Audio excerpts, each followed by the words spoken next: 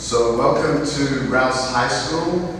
We're glad that you came out this evening to join us as we have a conversation about Radio Way and what we're hoping will be a relatively smooth start to the school year as we navigate getting in and out on Radio Way. So we're going to spend the evening just making sure that everybody understands where we are with the project and what the plans are as we go forward. And then we'll have time for questions as well. And so we have a relatively small group. We should be able to get to everybody's questions, no problem tonight. I want to acknowledge the fact that we have a lot of entities coming together tonight, and that's always a good thing. So we have City of Leander folks here, we have Leander ISD folks here, we have CTRMA here. From the City of Leander, of course, we have police and fire and engineers and city council. We have our board member, Vice President Anna Smith here from Leander ISD, and the others will be introduced by Todd here in just a second. But thank you for coming out. We've had a lot of conversation about how to make this work the very best way that we can. We do acknowledge that it is going to be difficult as we go forward. And so we're asking for grace and patience and kindness as we go forward, as we try to navigate what is potentially unknown to us. So we haven't done it this way before, so we're going to learn a lot as the first day progresses, and then we'll potentially have to make some adjustments as we go. So we're going to do the very best that we can. The goal tonight is to make sure that you understand the information, exactly what we're doing, and then be able to clear up any questions that you have. We are filming tonight, so we'll post that, I think, tomorrow morning, so you'll be able to share that as well. We do have lots of information on our website. The city has lots of information on their website, and we're also available to answer any questions that you have as we get closer as we go. All right, so with that, we're going to get on with the evening. So I'd like to introduce Todd Parton, the city manager for Leander. Thank you, Dr. Gary. Again, I'd like to echo Doctor's welcome, and I appreciate everybody taking the time to be here with us this evening. I'd like to introduce some important city leadership that we have here with us. Mayor Christine Collado, Mayor Pro Tem Nicole Thompson, Councilmember David McDonald.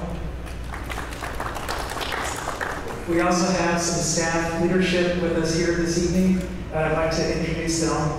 Police Chief Greg Minton, I think, is here. Police Fire Chief Billy Wisterhausen. Our Executive Director of Public Works, Jan Elson. Our Assistant Public Works Director, Mike Riley. Our CIP Manager, Tony Bettis, who you'll hear from in a little while. Executive Director of Development Services, Robin Griffin. And a very important person, Ty Megan, our Communications Manager. I think one of the things that's important is when you look at the project and you drive down right away, it looks like a standard construction project, and you look at it and say, why in the world is this taking so long? Why is it going on 2 years of construction? The reality is it's a very complex project. It addresses a lot of different things that all come together and are embodied in one $17 million capital project. It's a drainage project. It's a pedestrian safety project. In addition to a transportation project that is intended to try to address the development impacts that they're growing that way. We are very sensitive to as a city, and we appreciate the impacts that it's had on everyone's lives, their quality of life, the things that are there, the things that are impacting our students as they're trying to get to school and do their business and do the things that they need to do. So we're very sensitive to that, and we hate that we have to go through this process, but when we get to the end, we will have a successful project that will create the capacity that will greatly improve the congestion and the issues that we've had in this area for quite a few number of years. Tonight, when we discuss a couple things we'd like to really kind of highlight are how we got here. So what led up to doing the project, Why did we pick this particular time to do this project? And then where are we in this process? What can you expect in terms of timeline and impact moving forward? And beyond that, we have to think about what happens when we get 2 lanes or 3 lanes back open here. How are we going to manage traffic when we get to a more finished project? So we've got an interim phase and then a final phase that will happen that will get to this. Again, Dr. Gearing had alluded to a project team, and we do have a very engaged project team that has included the city, LISD, and CTRMA, who is there managing the regional 183A and traffic signals and those types of things. We are at the beginning of what we need to do this year. We're going to continue to monitor and to discuss what we're doing, how we're doing it, is it having the impacts that we need, or the things that we can do as we live through this process that can make it work better and function better. So again, we'll have continuous active engagement and continuing conversation. So that concludes my comments, and I'd like to turn to our Deputy Superintendent, Sarah Grissom. Thank you, sir. Sarah Grissom, I have the honor of serving as Deputy Superintendent, and I just wanted to talk a little bit about structure for our meeting tonight. There's a lot of information that is going to be shared. And so we first have a presentation from the city to talk about the project. So Mr. Bettis will be up here. You will see sticky notes and pens on your table because there are going to be questions that come up. And so we're just asking you to capture those so you don't forget it as we're going through. But we want to make sure we give you all of the information, because after you hear from Tony and team, then you're going to hear from our campus principals at Rouse and Wiley, who are going to talk about the mitigation plans for when we're on site and how we're ensuring that we're getting students safely to and from school. So we're going to go through all of that information. So just capture your questions as they come up. And then we'll get to the Q&A part. And you'll see we actually have a podium right over here to put a structure to the Q&A part. And we'll just have you line up. There's a microphone there. You'll be able to ask your question or two. Maybe you have a couple. And then we'll just cycle through all of those questions.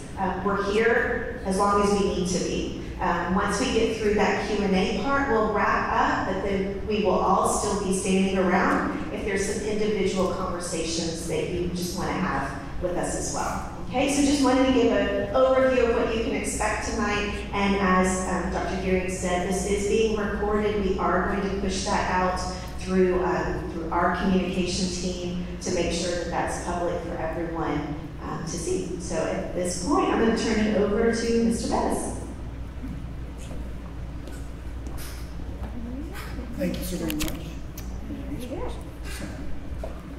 Good evening, everybody. Thank you so very much for coming. My name is Tony Bettis. Please do not confuse with Tony Bennett. And I've got right away, I spent an hour and a half talking about this. I promise not to do that to y'all.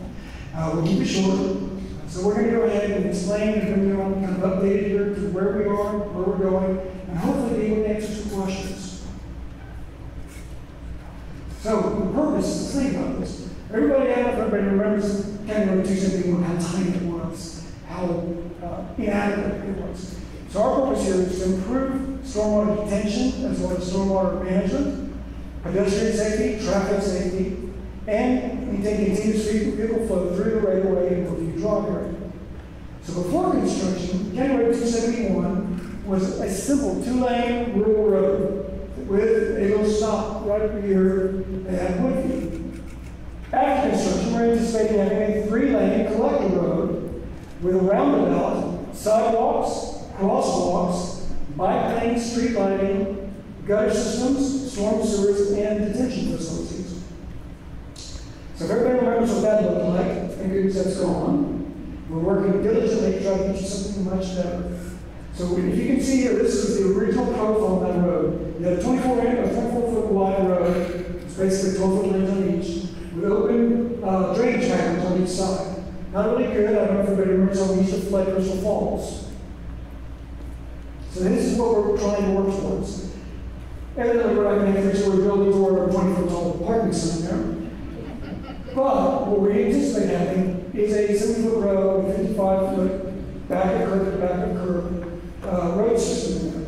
So it's 3 lanes, collector road, center turn lane, 2 lanes, and then fairly nice adequate bike lanes. Rather large sidewalks on either side with our landscaping buffer 20. So let's think back. I don't know if everybody remembers what's being counted, simple or 251. Really that what was counted here was a couple of houses and a church. Then by 2016, or I should say around 2006, 2008, we had the schools constructed. By 2016, we had Stewart's Crossing coming in the church, not church. By 2018, 2019, we had Marbella. And things grew really quick, really fast. And here we are more or less today in 2023. So what does that look like on the timeline, on the growth? Well, back when I was in school, Leander came in, they brought in 800 plus students. In 2007, when we had 183 frontage road was built, 2008, when outside school came in, they brought in about 1,900 students. So you can see we're really starting to grow our traffic pattern really fast. 2011, Crystal Falls Parkway was widened. By 2012, we had the old 183 phase 1. By 2014, so the crossing neighborhood was platted for 223 homes. People were already moving in by 2016. By 2016, we had a city bond election saying it's time to really resolve this situation right away. So by 2016, we hired our design team and we started the project design. By 2017, the Crystal Falls apartments constructed don't really have a home. That's right there if you can see that. 2021, Marbella neighborhood was pretty much built. And then by 2023, we had to start construction. So last summer, in July 2023, we hired a contractor and we got right to construction. So this, as others have said, this is a very, very complex project. I think it's the best term for it. There's a lot going on, and it really involves a lot of people and a much larger team. As I heard before, so it takes a village. So what we're looking at is over a dozen entities here, agencies, organizations, and corporations, all working together, trying to get us this new road system. So some project considerations were, what we're thinking about this little plan saying is how we're going to get entering and exiting traffic going through, how we're going to maintain pedestrian safety. You know, with regards to right-of-way, we had actually purchased a lot of right-of-way and a lot of easements to actually make this road work. We have a lot of residential stakeholders, I'm sure some of them are here tonight. We have school stakeholders, which a lot of them are here tonight. And then we have utility stakeholders, many of whom we had to move and relocate. Now, we have critical project factors, such as in 2017, we had to add drainage and easements to convey runoff. We added the 183A deceleration lane from 183A onto Woodview Drive. And then we had the church parking lot provisions that we had to conduct. In 2018, right-of-way was widened to match the transportation plan. We reduced the width of Woodview Drive section, not necessarily in the matter, but in a good way to help control traffic. And we changed the stormwater design. A lot of us were coming in, I don't know if you know, Atlas 14 was really impacting us by 2018. Atlas 14, for those who don't know, is where NOAA, our National Oceanographic Administration, they go and they review how much water is actually falling in the region at any given point in time. And they continually update that information.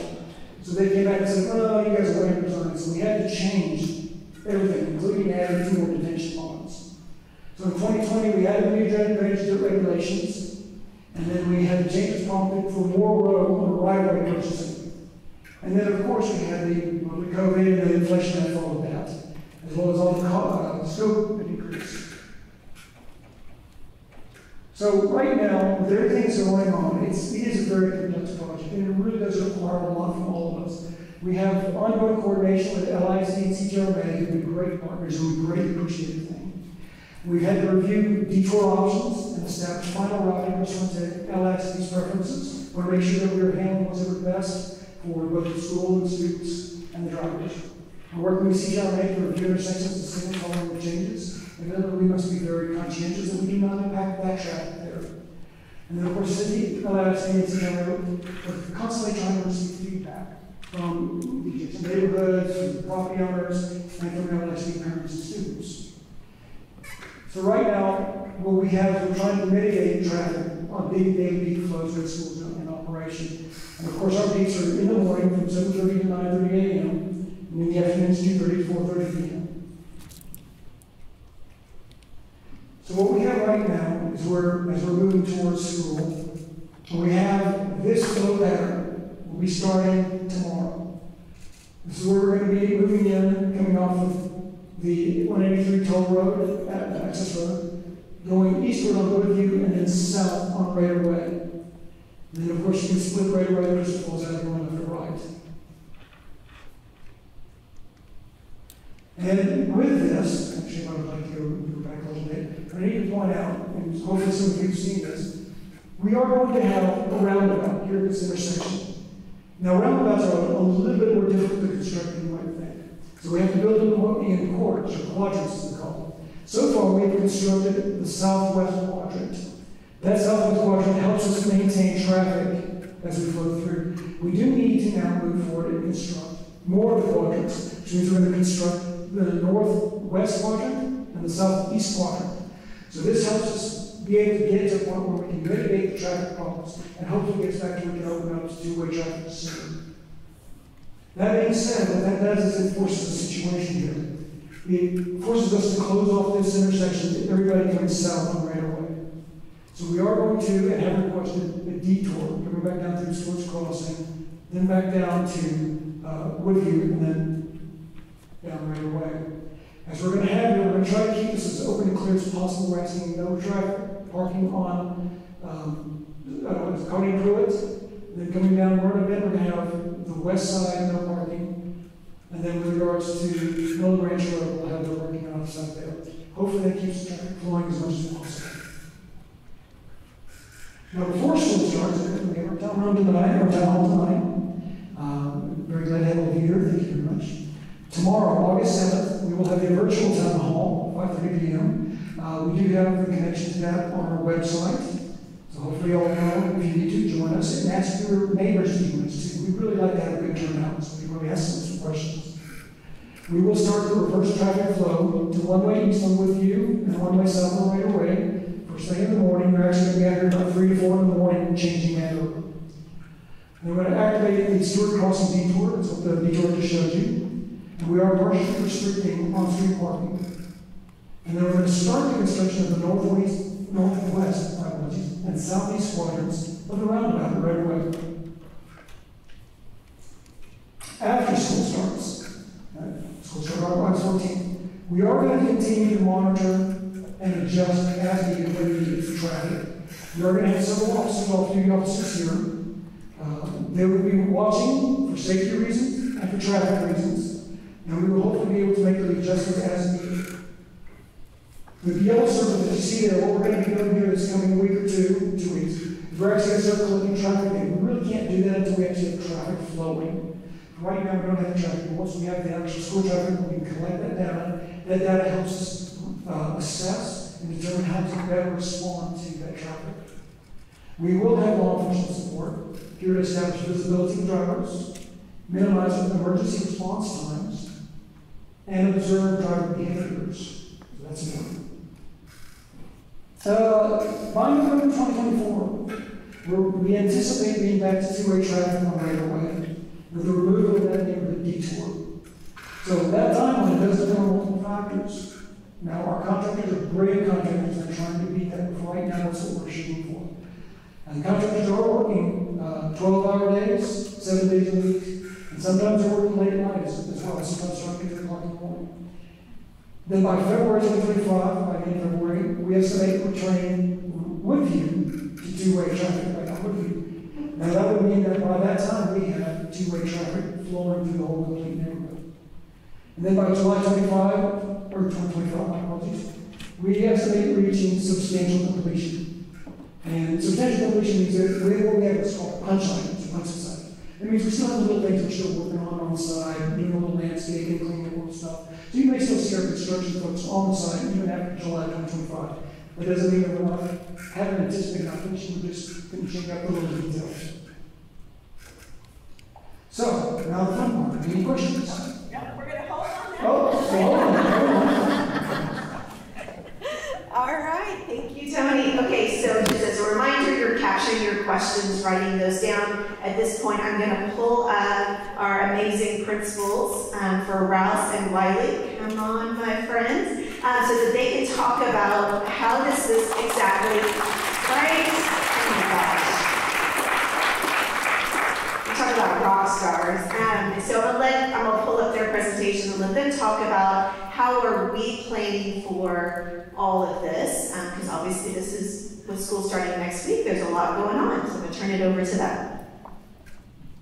Hello, I'm Darla Smith. I'm the principal of Wiley Middle School. Vincent Hawkins, principal of Rouse High School. And I'm the talker between the two of us, so he's going to let me present most of the slides, and then he'll talk about his maps when we get to that point. Or wherever he wants to talk is fine. Okay.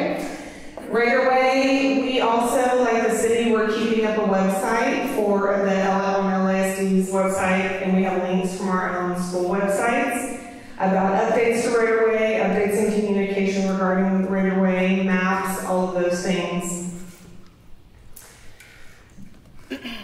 So first things first, we're going to be communicating to our communities. We've already started some, but there's been a lot of communication just about the traffic flipping overall in some of these meetings. So we're trying to give them just-in-time information so that they don't want to quit looking at our communications going out.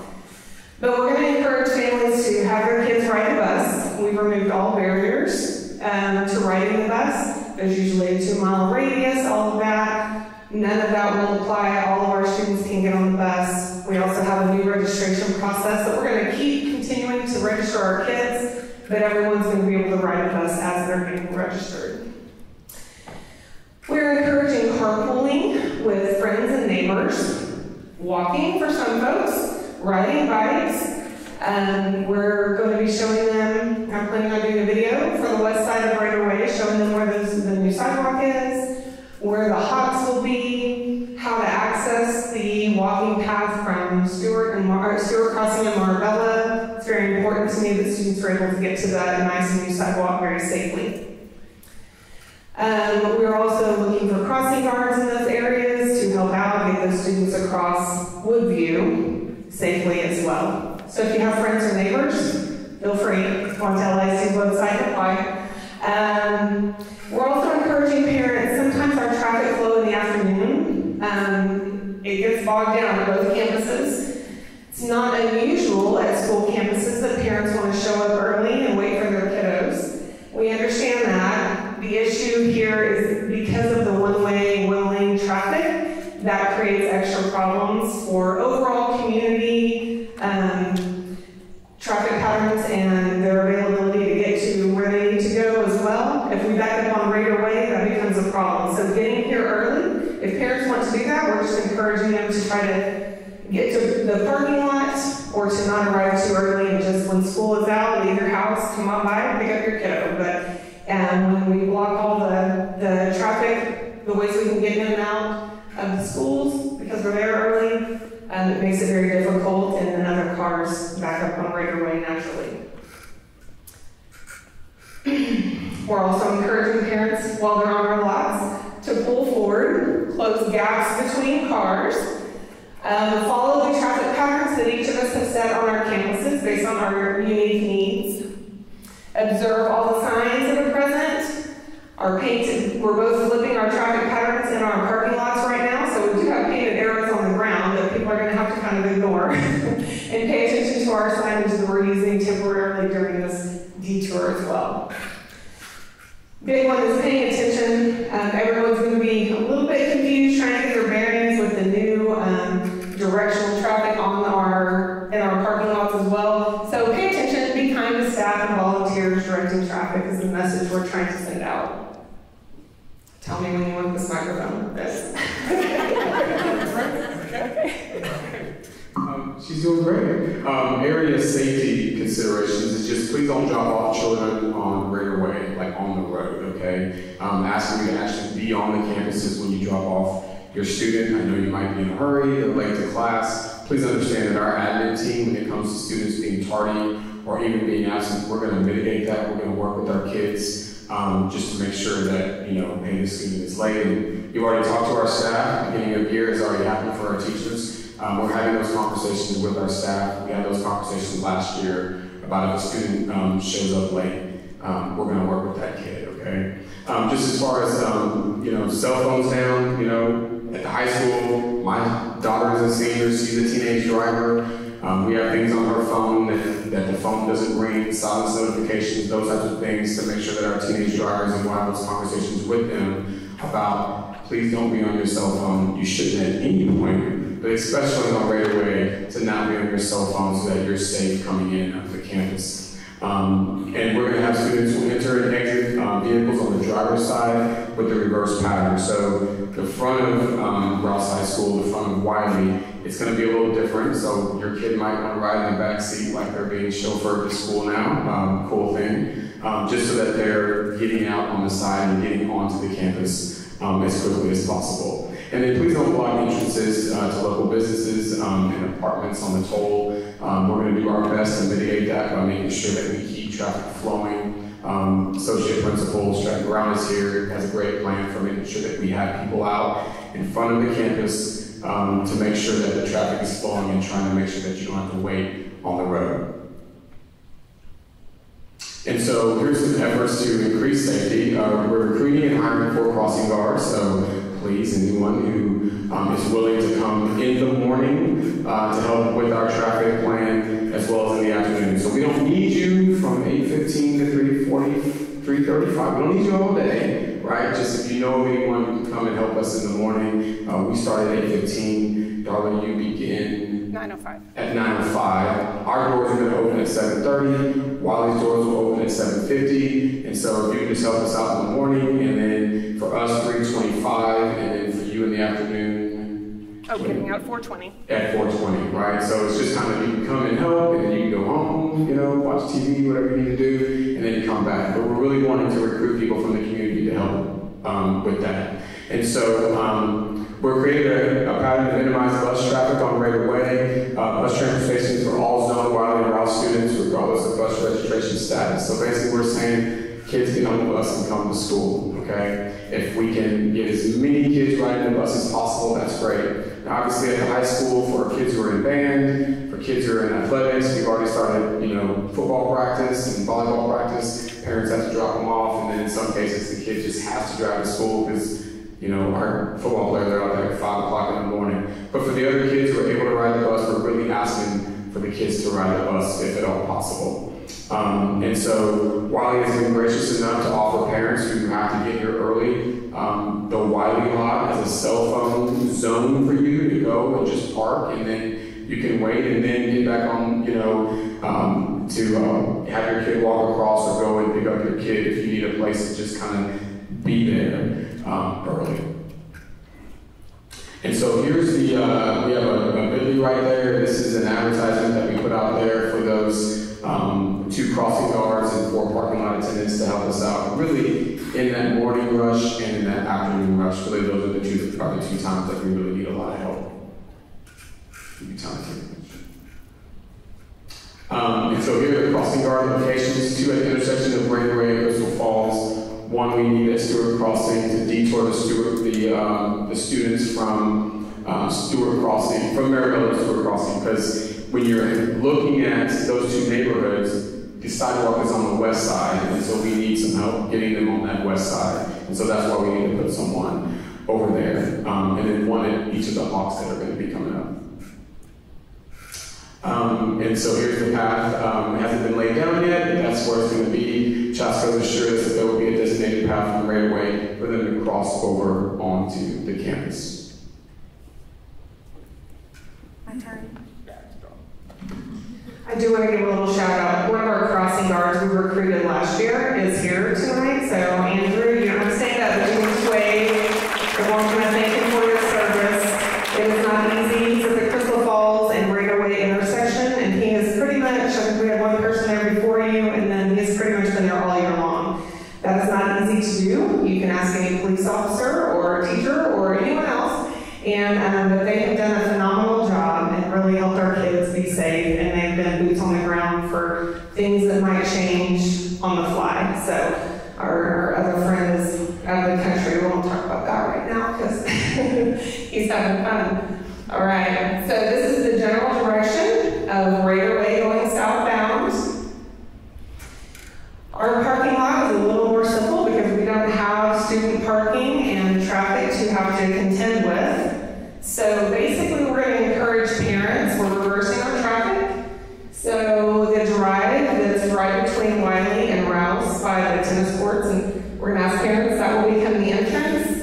Then they will come to the front. During the morning there will not be these orange blockades there. They can just drop their children off and go ahead and head out.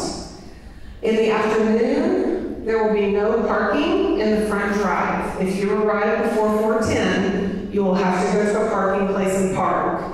We will stack the parking places, and we will start stacking. There's mine is designed differently. There's room for parking places, a movement row, and then more parking along a curb area. So we can stack quite a few cars in there. If it starts backing up for any reason, we can always open up that front area last and make sure that we're still keeping cars off of Raider Way. But that's kind of the plan at this time. My teachers are all parking over here in the bus area. And they have opened up this lot for cell phone lot for Rouse, for those who choose to use it. Also for additional parking for the parents. The buses will come in, go around, and go back out that same way. So parents are only coming in with the buses, but they're not going out with the buses. We'll be blocking off this so that we can keep our traffic pattern flow going in that direction. We don't have any kind of head-on situations. Talk about the driver's side. Yes, chauffeur your children. Let them ride in the back right behind you. It'll be fun. Okay, so, sorry. Oh, thank you. And so there's Wiley, and so here's Rouse. This is the front of our school if you're looking at it. And in the front of the parking lot is where we call our 3/4 day students park. So a kid, like my daughter, she's off first and fifth period, she'll come and she'll park in the front, as well as all of our staff. And so if you were a parent, you were here last year, we're heading northbound. This was the entrance into the school, and that was the exit out of the school. And so now it's reversed, where now this is the entrance into the school, and then that's the exit, okay? And so, like Darla was mentioning, in front of Rouse, all of the parking spaces are angled. And so if we open this right here, you're actually going the wrong way. And so that's why we blocked off that area for when parents are coming in to drop off their kids in the AM. And so this right here, this road coming around is pretty wide. It actually allows for 3 lanes of cars to come through. Mr. Brown's added, you only have one assistant principal out in the front. We have a teacher out in the front. We've added personnel. We'll have 2 assistant principals out front. We'll have additional teachers out front to help with the traffic flow here. The good news about changing it this way is that this is the main entrance to the campus. And so when we reverse it and go around, it actually creates more room for parents to come around. But we still ask parents not to show up until 3:25. Last year when I was here, I went into the parking lot and was trying to figure out how long it was taking. Once the bell rings at 3:35, by 3:55, it's a ghost town. And so we're really going to do a good job on Thursday at Raider Camp of telling our middle school parents, really if you get here at 3:25, you're probably gone by 3:45. It's actually pretty quick. And so a lot of our buildup really kind of starts at about 2:45. And so we're really going to try to mitigate that by having them come around, parking on the right side, the left side, and then in that middle for continuous flow. Of course, if they're here really early, you can just keep coming, and then you can just get into your parking space if you need to get into that parking space. And then we can open this up once that flow goes for the students. But the good thing about this part right here is the way it was, in the past, they were crossing right here, and now there's no crossing paths right here as they're coming in and out of school.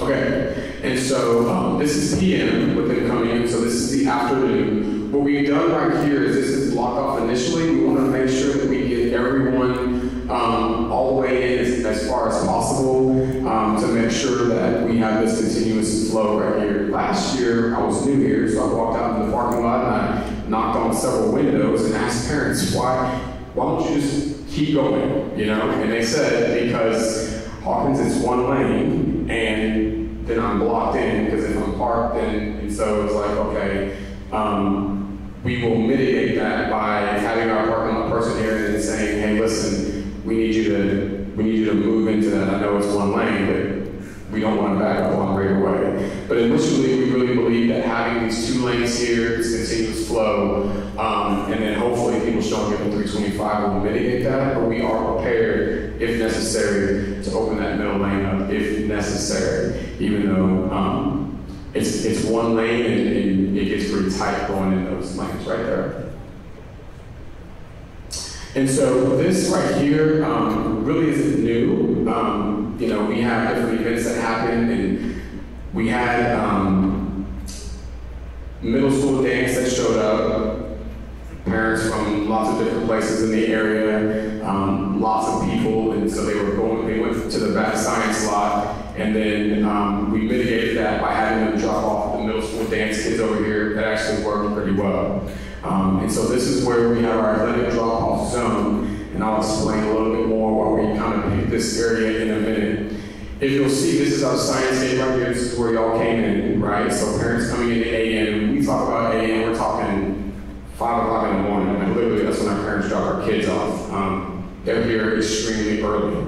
One of the things that you know, we talked about was this being a one-way is that there is going to take some kindness and some courtesy when I'm trying to take a left and you're trying to take a left into the parking lot, of making sure that we understand the traffic flow going that way. But the reality is the only place to come in and out for our students is right here, and then there's a further place down closer to Wiley that you'll see in a minute, where those places you have to go left, everyone's going to have to cross. And so I'll explain that in a minute when you see how our buses flow in. But this is our athletic drop-off. This is where our students park, and this is where the staff park. So if you're kind of wondering where do students and staff park, we ask all of our students to park right here, and all of our staff to park over there.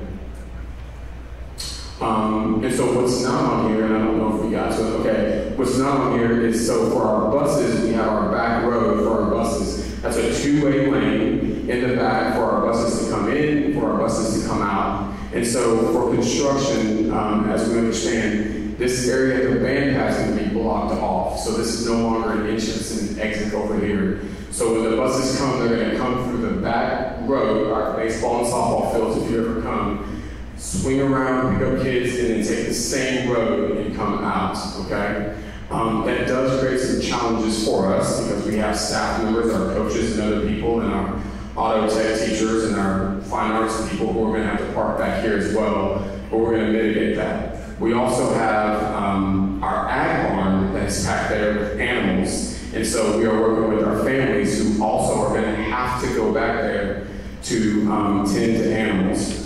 What our admin team anticipates is as soon as people realize that this back area is blocked, we're going to have to probably beg people to park over there because it's very far from this exit, which is over here. But we're going to work through that and try to encourage our teachers and our staff members to park back there so that we can kind of alleviate some of this pressure back here. And so that is our plan right now, but like Tony said, I mean, this is a plan that we work very hard on, but we are open to feedback. And so my senior driver, Alexis, will certainly tell me if she appreciates this plan, right? And so the same is for y'all and your students who are drivers, and you as well, of just letting us know how is it working, are there any things that, that you can help us see that we're not seeing. So thank you. And this flow of traffic on your, this one isn't technically different, just that you're dropping athletes off, right? Correct, right. This is the same flow for the students, for the staff, and drop off for the athletes. Now, this isn't where they have to. I mean, if a parent says, I want to drop my athlete here, that's fine. It's just, it's a long way to athletics. This is as close as we can get them to athletics and for the parents to get out as fast as they can get out in the Bless. All right, a lot of the questions that we've received so far as school employees are how are you going to handle tardies? Vincent talked about that a little bit earlier, but grace. Grace is the word of the next several months, right? And so we are going to work with our teachers. If they're running late, we're going to work with our students. We're going to have grace. We understand. So a little advice for parents. It's going to be a little bit stressful if you're choosing to drive your kiddo to school. Just be calm in the car because they feed off of your energy. And when they arrive at school, we need them calm too, even if they're late. So we're going to have grace. Just smile through it. It'll be okay. But just know that you impact that. How early can you drop them off? We adjusted our window of time of when staff is usually supervising students. We moved it back. I adjusted some staff, some hourly employees, their contract time to allow them to be able to supervise students as early as 7:50.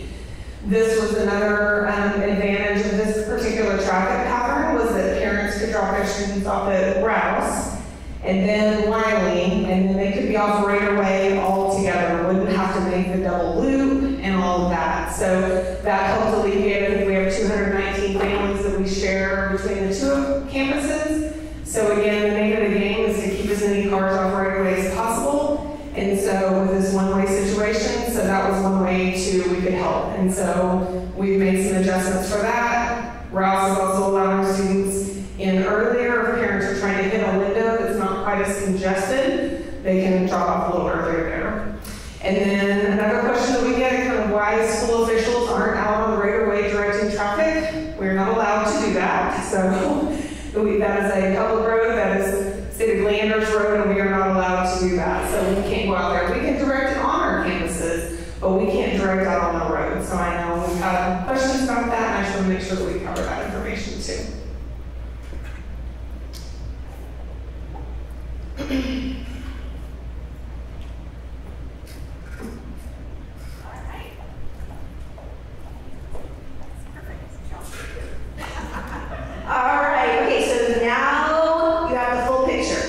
And I'm sure you've written some questions down, and we're going to open up the floor to questions. So we have a podium right here with a mic ready to go. We have our principals here, Tony's here. There's a lot of staff here to help support. We'll phone friends if we need to. But there's the podium. Y'all can make a move over there.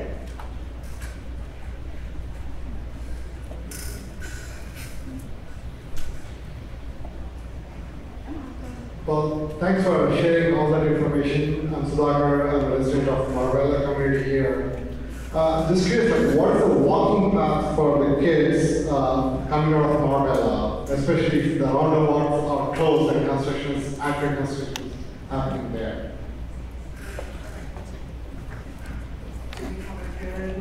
Okay, that was my number one concern as well as the turnabout was being constructed. So I think if one of our pictures, I took a picture of it from my car across Marbella. But basically, the plan is that the students from Marbella will be following the same detour path as the cars would be through Stewart Crossing to get to Nolan Ranch Road and cross Woodview. That is where I'm going to have a crossing guard stationed to help cross the students to the west side sidewalk. Here you go. There will be a crossing guard here to help the students cross at that location. We have concerns about getting the students anywhere closer to this, and that happens to be the only way to get them there. So we can cross them here, then they're on the sidewalk and safely traveling to the Hawk that will get them across right away.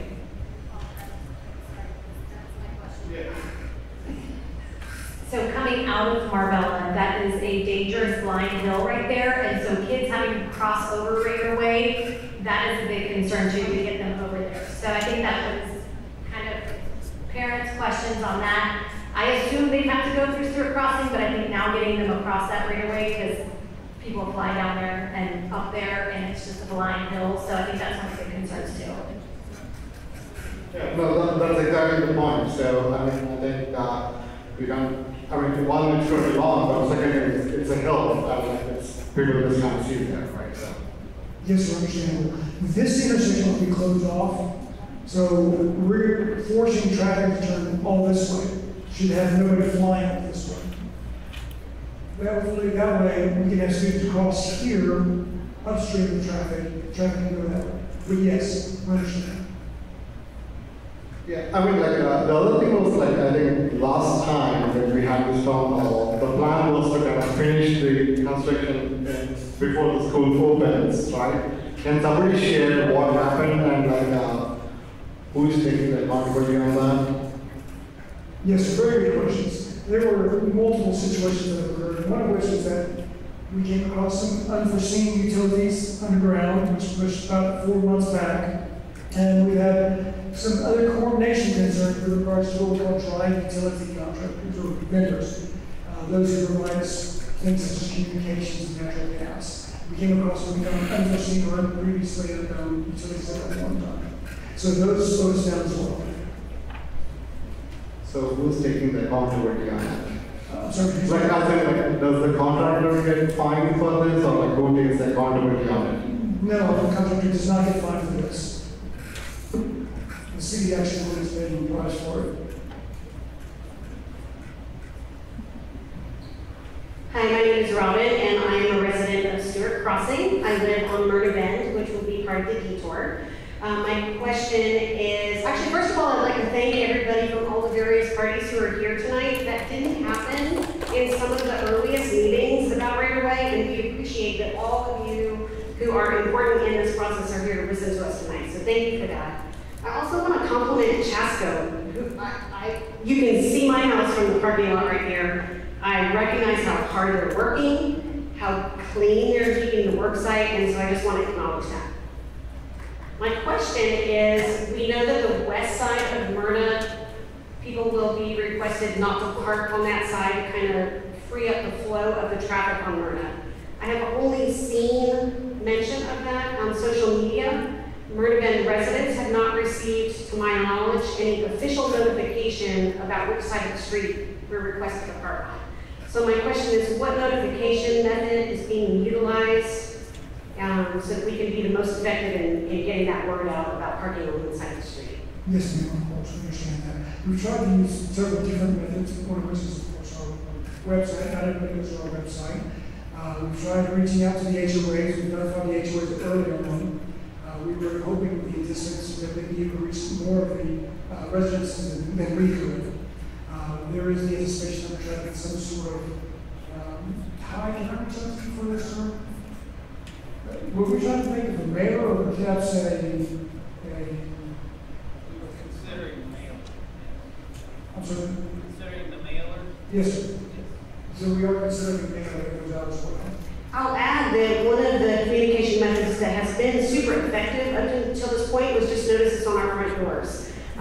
We got notifications when they were going to be out there really early doing concrete work, and we all knew about it because we all got the notice on our front doors. So that might be an option too, it's something that can be handled quickly. My other comment is maybe for the principal of Rouse.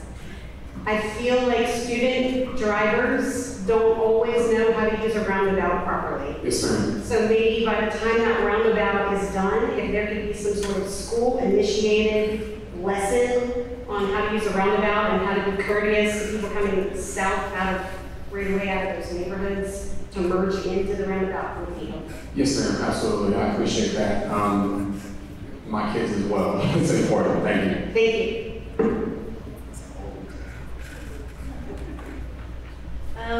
Yes, thank you guys again for being here and for taking on this second job that you guys are doing. We really appreciate it. So, two questions. One is the construction process on the frontage road. So I know that there's still cones up there, and that's where all of the people will be coming into school. Are they planning on clearing those cones off, or is it just going to be that speeding lane where they're going to have to stop and turn in? Yes, ma'am. They are going to be doing that first thing in the morning. They do need to clean that out and have make sure that's open. They've been keeping it closed because right now we have traffic flowing this direction. We didn't want people turning into that. Okay. Yes, ma'am. Thank you. And then the next one is, and I know now that you guys will have a crossing guard right there coming out of Stewart Crossing. The only thing that I would maybe just say keep an eye on is the traffic of cars that's coming out of Stewart Crossing, because you have all those people going to work in the morning from both neighborhoods, and how they are going to merge in with the line of cars that will inevitably be sitting on Woodview. So if you have a crossing guard there, I know that they're not allowed to direct the traffic, they're only allowed to stop and let the kids cross, but I just am kind of worried about how they're all going to be merging on to Woodview. Yes, we have requested our contractor to have an off-duty officer stand by. Hello everybody, my name is Larry Roberts, Lockhouse Creek. Kids going up to junior year in Rouse. And first of all, thank you for everybody to be here, neighborhood, finally, IST, cities, everybody's doing an amazing job. Presentation is very, very helpful. I'm sorry there's no more of our neighbors and fellows that come here to attend the schools. Couple of questions, maybe that was answered before, but I maybe need a clarification. One of them is about Wiley drop-off lanes. Sorry, Rouse drop-off lanes. So I understand that we have open 3 lanes. One is going to be for through, and the 2 on the other side. If we're encouraged to do carpools, and we have a carpool of very excited students to start the day, with parents that have been sitting in traffic maybe for 45 minutes. When they get to the final destination and they offload the cars, it will be a cross guard that helps that traffic, the through lanes, not going to have any unfortunate accidents by people getting off their cars, students rushing, being late, or stressing about being late for class. That's my first concern.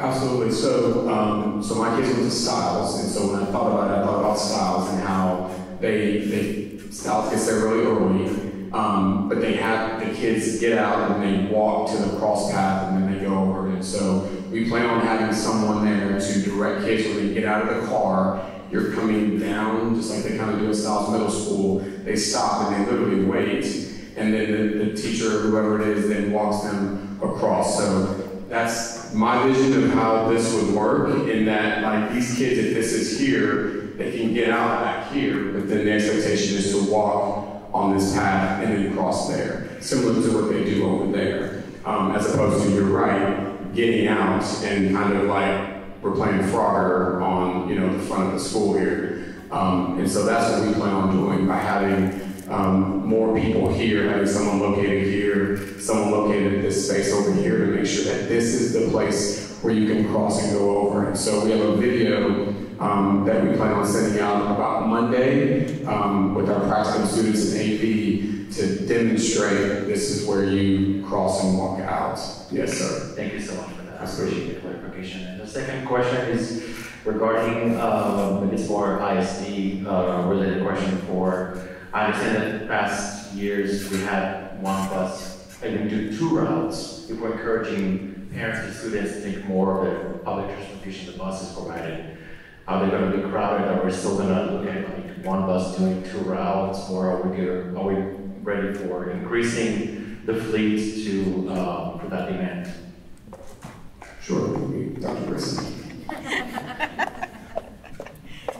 So yes, sir, our transportation team has already been looking at all of that to make sure that we have capacity, and they have assured us that we do. But like we do with any of our bus routes, we are constantly monitoring and making adjustments. So we'll be looking at that on a daily basis.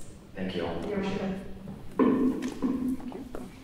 Good evening, my name is Rachel and I'm also a resident of Stewart Crossing. Again, I'm going to echo what my neighbors and other people have said, and thank you very much for the opportunity to come and speak with you. Very thankful for Chasco doing a stellar job on what I know is a very hard project, and I know the growing pains that come along with a growing area. So I think that we're doing the very best that we can, and I do appreciate y'all. I am going to echo what Jill said in regards to please making sure that as soon as possible we can get the barrels moved on the frontage road of 183A. I do anticipate that the first few days we are going to queue up and people are going to get used to the opportunity to realize that there is stop traffic in that right-hand lane, and the goal is to get over as far to the right as we possibly can. But if we cannot have a rear-end crash at 60 miles an hour, that would be optimal. I'm also very appreciative to Chief Minton for being here and for already answering some of my questions this afternoon. So thank you, Chief. I'm also going to ask a quick question in regards to the Rouse High School. You had mentioned that y'all will be monitoring opening a potential lane if things start backing up. Y'all have someone assigned to do that. I think that's my big concern, is making sure that that call is made and it's made in a timely manner so that we don't have stop traffic along Woodview and on Raider Way. Yes, ma'am, absolutely. So really for us, the front of our campus is our priority right here because most of our people get picked up and dropped off there. And so for our parking lot attendant, he'll be out there first. Our AP will be out there with the parking lot attendant. And then we have talked about, our teachers who have, 4th or 8th conference, you don't have lunch duty, you don't have morning duty, please take that time and have your assigned duty during that conference period. That's something we've also talked about. But our parking lot attendant and our AP will be out there at that time when it starts queuing up. Last year, it was literally like 2:45 when people started showing up, And so Raider Camp, and really it's our incoming 9th grade parents who just are used to showing up early, and that's just kind of how it is, and really trying to help them understand the consequences of getting to our campus almost an hour early. With that being said, first day of school, they still do that. And so we will have increased personnel there to make sure, okay, I need you to move across and explain to our parents on Thursday, understand if you're stopped, we're gonna ask you to move, and just try to mitigate that for everybody in those neighborhoods up there. Right. And then also, just a quick little tidbit, I'm also going to thank Andrew, who is also the crossing guard at Pleasant Hill Elementary, and make sure all the littles cross there as well, because I'm an elementary school parent. Don't have anyone in y'all's schools yet, but I do appreciate y'all taking the time to listen to all of us. Hi, my name is Anita, and I'm the president of the Marbella HOA, and I just wanted to add to the roundabout thing. It's not just students who probably will need education on the roundabout, so when the city does open that up, it'd be really good to have just a kind of diagram that shows everybody.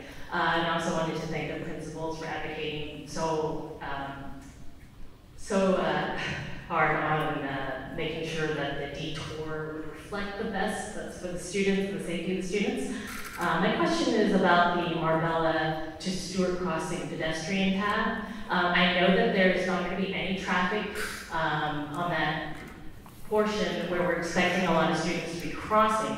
Are we allowed as residents to have volunteers at first gate to make sure that the students kind of know the pathway that they should be going, so that they're going and trying to cross over to the roundabout area? I don't think we necessarily stop, but I should probably come to PD on this. Can you gentlemen answer that question? I'm sorry, I heard part of that, but. Yeah, Chief, if you don't mind, please, sir. I just want to make sure that we're not putting our citizens in a way that might be at risk. What she's asking is, can they volunteer some of their own people out of Marbella to actually help the children cross traffic right there?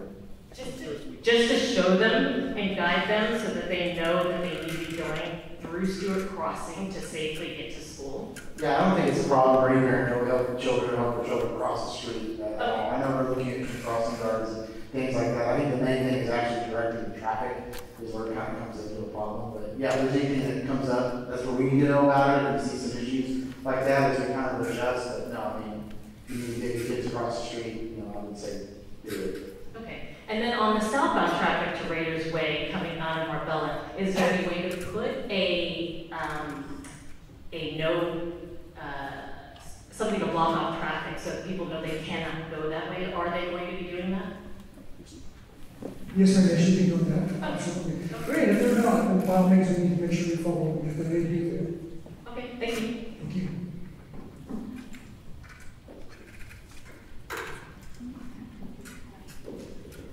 Hi, my name is Ann, and I just had some questions. I think I talked to the city manager, it was his first week, about the traffic flow at Raider Way and getting my high schooler to school, and I guess my question was then, and it is still now, what will we learn once the traffic study is done?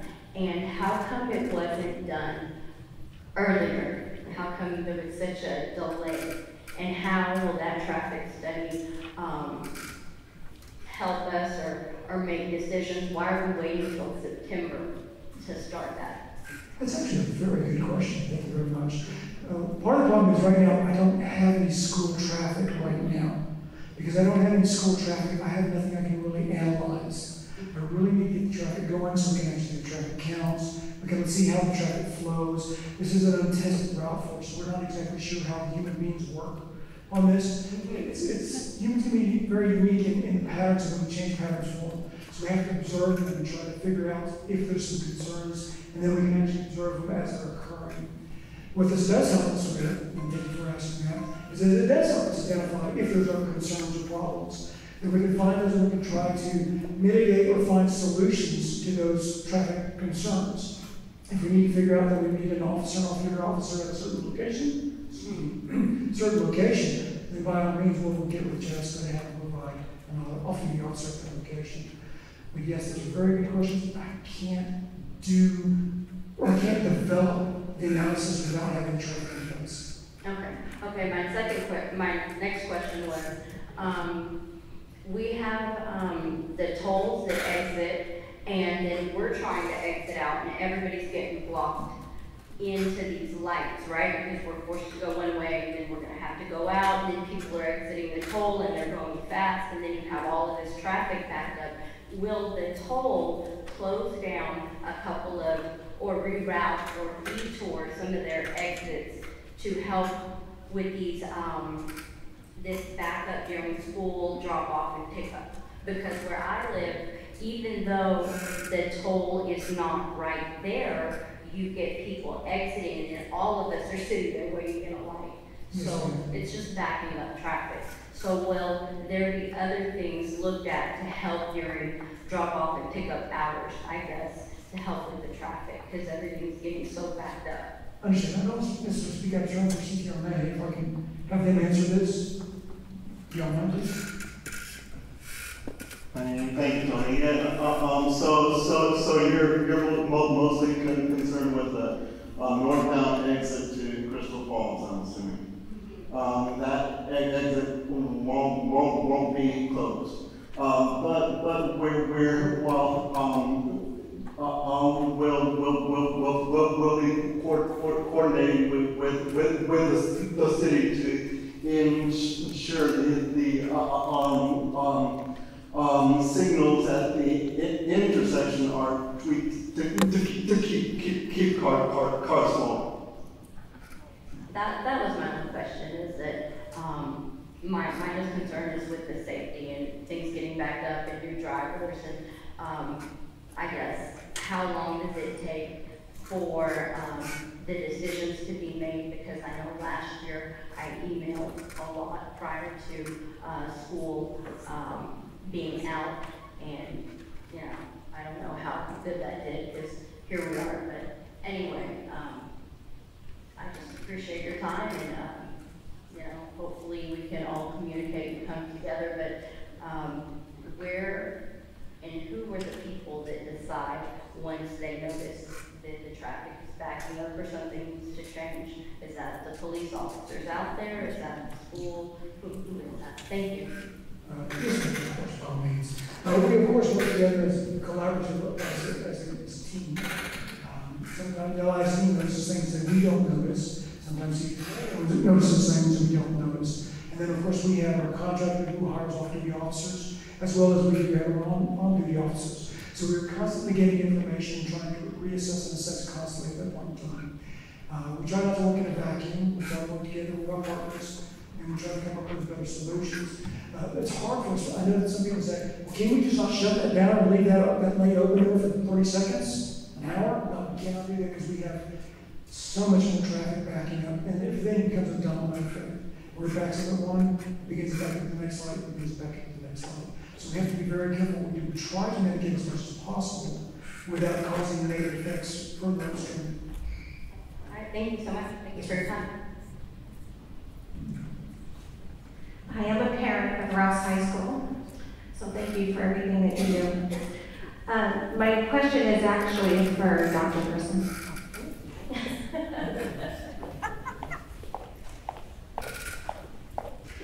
I know that we staggered our times for starting school to accommodate bus drivers doing a route for each level.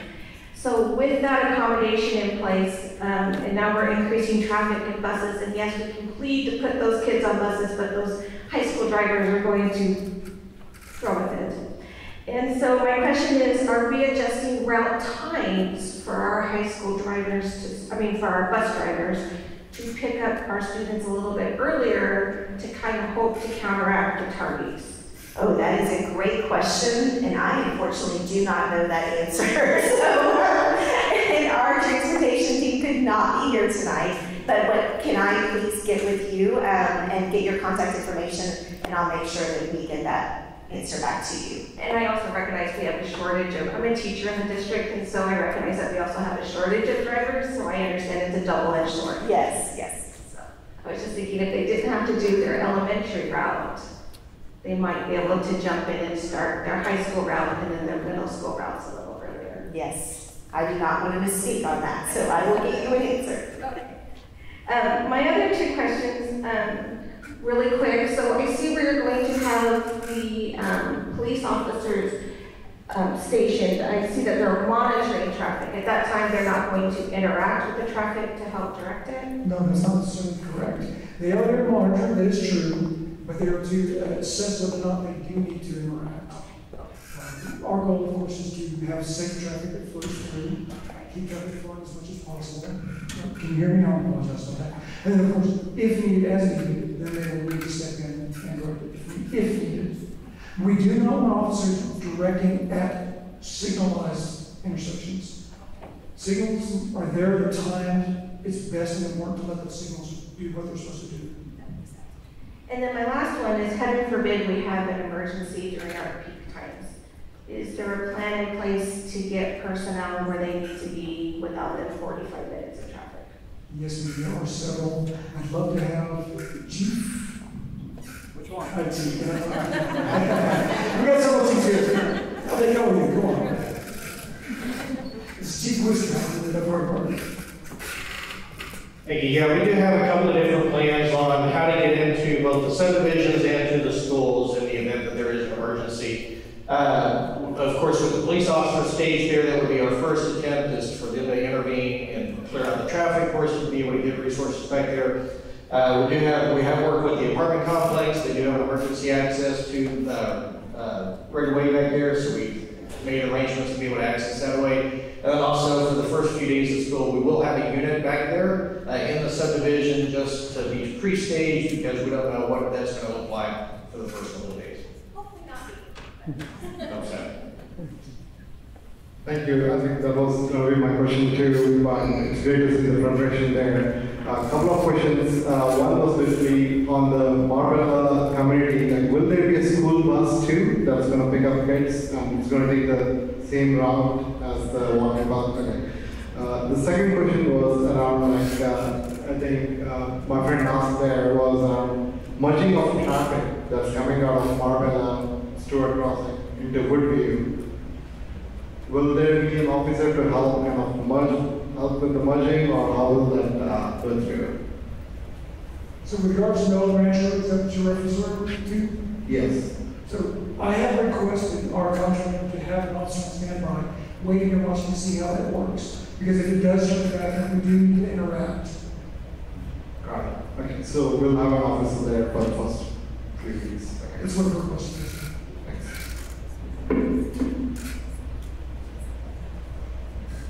So thanks, you've put a lot of hard work into this, it's obvious. I just have one question that hasn't already been asked, which is that as long as we're working with AT&T, would it be possible for us to make sure we have complete coverage in the area? It's a very good question. Not necessarily in my wheelhouse, but I can definitely convey that to them. But it's certainly within the scope of this project to address that. And I understand that It's a little bit difficult for AT&T to build towers to get them approved to be built in the neighborhood. So I think that if powers that be contact AT&T and tell them they're willing to have those towers built, then Marbella can have complete coverage and neighbors. You know, my mother is elderly. There's parts of our house that she can't even speak to someone on the phone, and she has to get up from where she's sitting and move to the best location in our home so she can talk to her brother. It's awful. Yes, sir. I think it's a very good question. Absolutely. I think it's very important. I think that's a desire for the city to have as much coverage as possible. I do know, Robin, would you be angry with me if I invited you up to answer this question?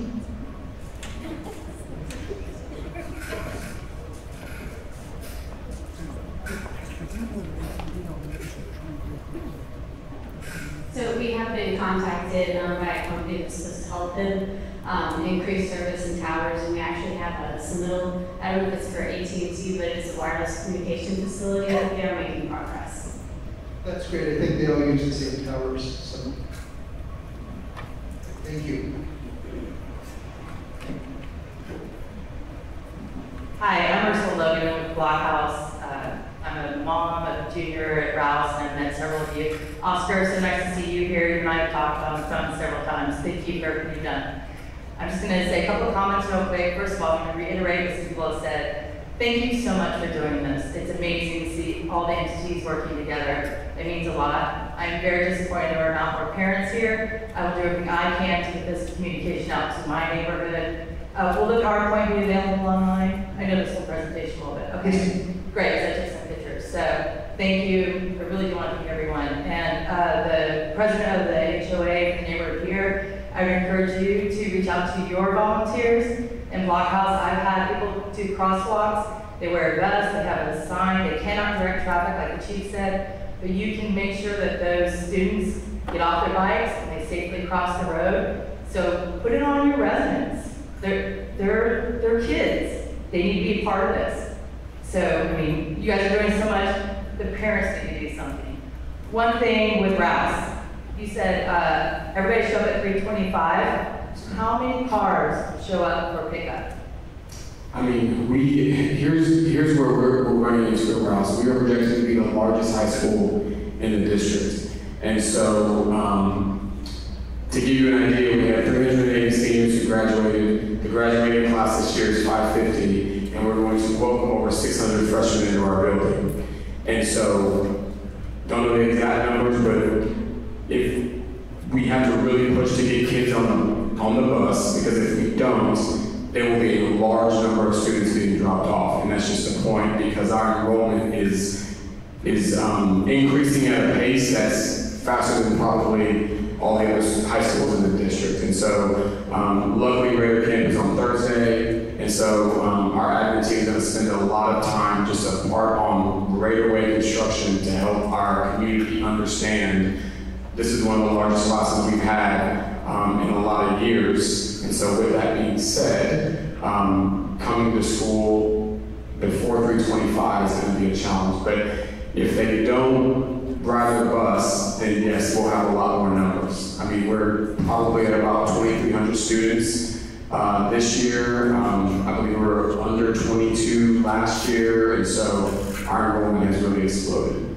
So I understand that. I guess my point is I picked up my daughter several times last year before she was driving, and I would not just show up at 3:25. I would actually bring my laptop and I would show up at 3, because if I waited till 3:25, I was sitting on Crystal Falls, and it was a big delay. So I think parents are showing up earlier so they can pick up their kids immediately and then take off. So just something to think about. If you want all those parents showing up at 3:25, it's going to be a big cluster as well. Absolutely. It's just something to consider. And then Oscar and the city of Leander, I know you guys knew this, so I just want to reiterate it. The first couple of weeks, the first month, please be out there. Please watch the timing of the lights. I know you guys administer that, under Crystal Falls. There may need to be some adjustments. I know the police is going to be out there, but just please, it's a continuous process, right? We're not going to get it right the first time. Communication, you guys are doing a great job. Thank you so much to everyone. But let's just keep trying to improve it and look out for things, because number one is safety for our kids. Okay, thank you. Thank you for listening to me. I add as a safety feature? I know getting stuck after signal is rough. Don't block the box. That's a very dangerous skill. So please help up there as well. Thank you, Oscar. All right, okay. Giving a little bit of a pause, seeing if there's any other questions. Nobody's making a move. So first off, thank you again for coming tonight.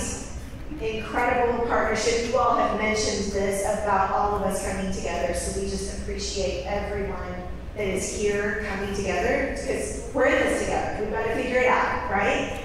So thank you for being a part of this solution and getting your questions asked and giving us that feedback. It's been great. We've had people taking notes, so we make sure we're following up on these things. We will be around if there's some individual conversations that you need to have. Definitely we'll be here. We have a virtual town hall tomorrow night. Spread the word, share with your friends so that they can come and hear the same message and we can get their questions answered. Know that we're going to be continually monitoring this and we'll make adjustments. Keyword is patience and grace, right? We're going to have that with each other. So thank you again for being here tonight. Hope you have a wonderful evening.